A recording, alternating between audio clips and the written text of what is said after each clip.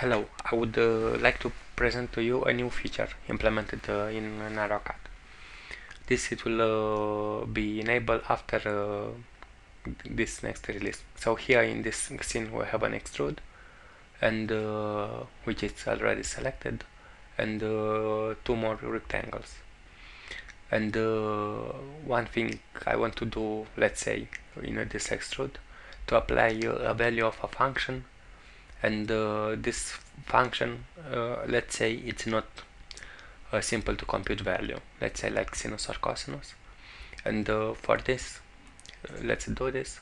Okay, so we apply that, and let's put, and as we see here it's a hard-coded value, but sometimes we would want to evaluate a custom expression, so it would be nice to write, let's say, sinus of p divided, let's say, by 7 multiplied by 2.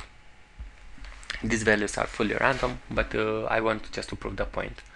So here it's an expression, and we would like to see which is the result of this computation. So I'll press enter, and this it will be evaluated. Okay, they say it's 0.868. Okay, and it applies. And this change is not only done just for this part, but also for some tools. So I tried to make a basic integration with command line. This is it's an extrude, but as we see we have here an extrude height.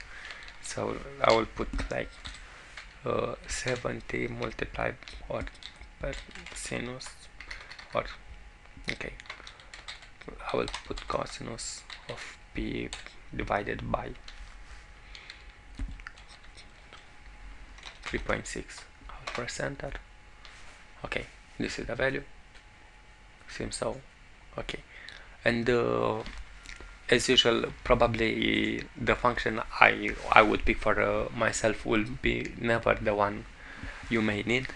So I thought it would be better to be able to extend this. So this is the scripting class that will provide for you the p constant, the sin, the cosinus, so it will be any .NET function. Also it will give to you access to the expression as a text, so expression.text, and some extra data that may be provided with this expression evaluator, and you should fill the result value. As for now, as it seems, this code will solve just cases of giving double values, but in general this code can be extended for all types, and you can provide any script. Also please notice the expression value, that it will be also replaced like a macro with the value that it's already set up in this text box you just seen. So starting using those scripts, you can customize using a lot of things, even from NaroCAD internals, using action graph, or from your custom function that you just need to be able to import from .NET.